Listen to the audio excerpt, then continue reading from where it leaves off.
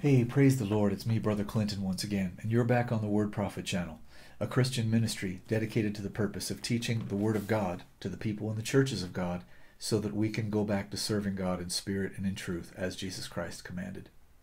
Blessed be the name of the Lord. His word is true forever. Hallelujah. Let God be true and every man a liar, as it is written.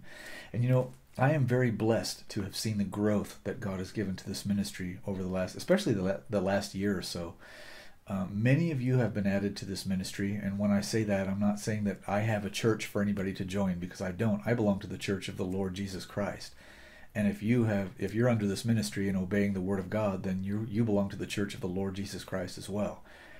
There is no such thing as the Church of Clinton, and neither will there ever be, unless if after I die somebody makes one up, but it certainly will not be according to anything that I ever asked anybody to do. And I say that because the same thing happened to Martin Luther, and now look at what's going on today with the Lutheran Church. If Martin Luther could go into the Lutheran Church and see what people are doing there, he would throw everyone out. Anyway, that's kind of on a side note. I didn't really mean to go there, but I'm very blessed by how many people are coming to the Lord Jesus Christ via this ministry, and it's wonderful. Praise the Lord. And at the same time, there are many of you who have learned things via the video messages here on the Word Prophet channel, learn things from the Word of God, and are very zealous for those things, which is a wonderful thing. It's wonderful. Praise the Lord. And God forbid that I would ever quench the Spirit of Jesus Christ in you and forbid you to go out and teach and preach the Word of God as it's written. However, I have one thing that I want to mention to you. I'm compelled by the Spirit of God to make mention to you of. And that is this. There are many of you who have learned from this ministry, because it's written in the Word of God, that for us to use drugs in order to cure sickness and infirmity is called witchcraft, and it is a sin, and they that do such things shall not inherit the kingdom of God. And this is the truth. Those of us who are Christians, we do not rely on drugs and the doctors of Egypt and their potions and their surgeries and their chemicals to cure us from our sicknesses. We have a covenant with the living God, and with his stripes we are healed. And that's not just a parable, or it's not just a nice saying that just sounds really good. It's the truth. And if we will believe the truth and abide in the truth, then the truth will be made manifest in our lives. And I know this not only because the Bible says so, but because I've known the Lord Jesus Christ to heal me many times from things that I didn't get healed from naturally. And I could have gone to a doctor and gone through a lot of pain and spent a lot of money, but why do that when I could go to the Lord Jesus Christ? And also knowing that if I do that, go to a doctor and get his potions and his surgeries, that's going to keep me from entering into the kingdom of God. Because how is it that I have a covenant with the living God, and then I go to the physicians of Egypt to heal me, when my God has already said that with his stripes I am healed, and if I ask anything in his name, he will do it? See, that would be kind of foolish for me to do that. But a lot of people do that, and it's because they don't believe on the Lord Jesus Christ. They don't believe the words of God. And Jesus said, when the Son of Man is come, will he find faith on the earth? And so when he comes, those people who have not believed his word are not going to enter into his kingdom. Why? Because the Bible says in the book of the Revelation that the unbelieving and the fearful shall have their part in the lake which burneth with fire and brimstone. See, so going to church doesn't mean that you believe God's word. But obeying his word, trusting in his word, and doing what he said, that means you believe in God's word. That means you believe his word. So when a sickness or an infirmity comes upon you, the first thing that you do, if you're a Christian, is you praise the Lord, and you get on your knees and you thank him for the provision that he's given you in his word, and you receive the healing that he's given to you in his word, and then you stand up and rejoice in it, and you walk away healed.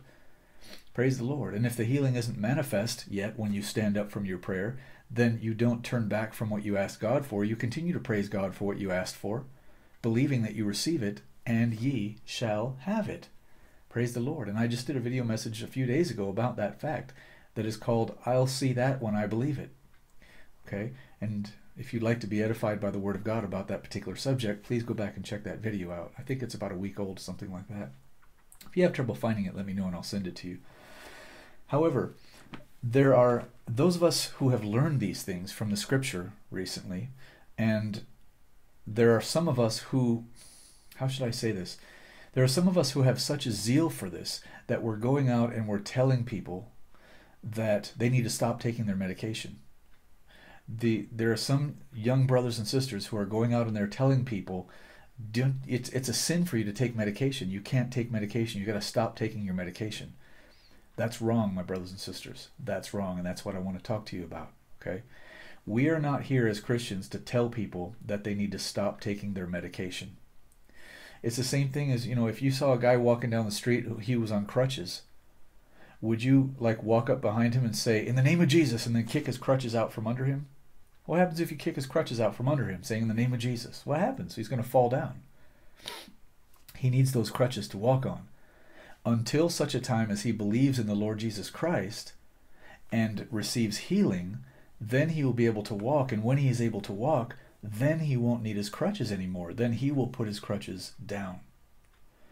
That's the point that I'm trying to make. Okay, it's the same way is holiness works in the same way.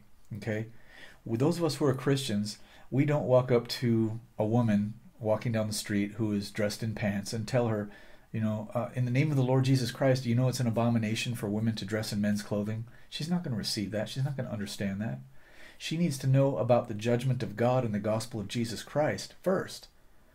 We preach to them the gospel of Jesus Christ, and if they'll believe that every man shall stand before the judgment seat of Christ, and that they are headed for judgment, and that Jesus Christ came in the flesh and laid down his life to make a way for them to escape that judgment, and to be saved from their sins so that they could live holy and enter into his kingdom. If they believe that, then we baptize them in the name of the Lord, and they get filled with the Holy Ghost.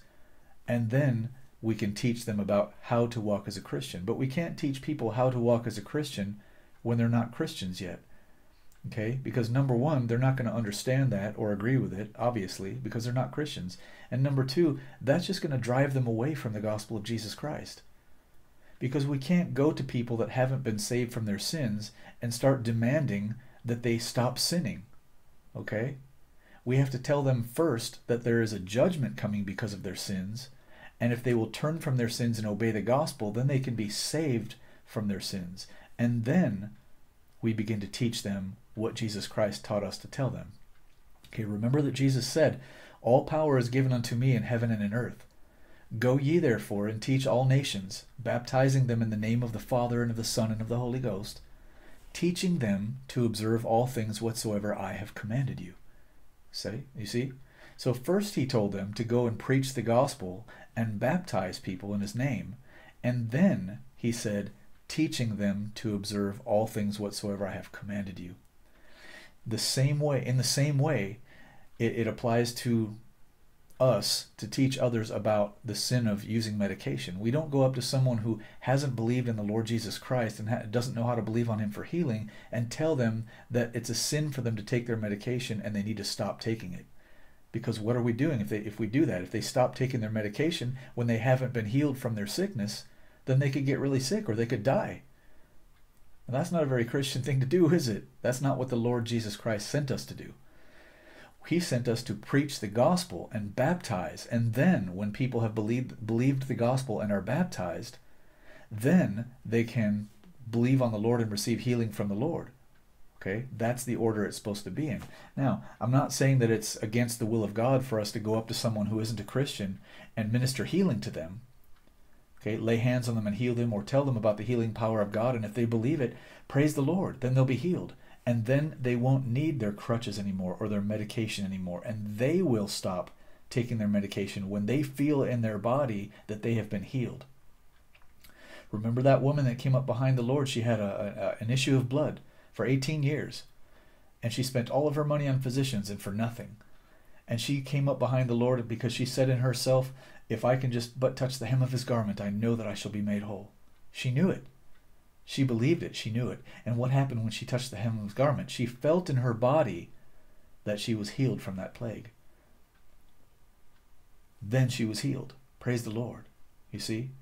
And then she no longer had to go back to the doctors to try to, spend all the rest of her money to try to get healed by those doctors. She didn't need that anymore because she was healed. In the same way, when we preach the Word of God to people, we preach the healing power of Jesus Christ to people. If they're willing to believe that and walk in that and receive their healing from the Lord, then they won't need their medication anymore. So we don't tell people as Christians ever to stop taking their medication. What we do tell people is that if they will believe on the Lord Jesus Christ, they will no longer need their medication. And then when that happens, when they believe on the Lord Jesus Christ and see the healing that he bought for them manifest in them, when they feel in their body that they've been healed, and then they'll know that they don't need that medication anymore. And then they will throw it away. Flush it down the toilet where it belongs, because it's poison. It's witchcraft. Pharmakia is witchcraft. Okay? But we don't walk down the street kicking out crutches from under people that are crippled. First, we minister the word of the Lord to them. And when they are healed, then they will put their crutches down. Willingly. Praise the Lord. That's how we do it. We want to get it in the right order. So it was on my heart to share this with you all in the name of our Lord Jesus Christ.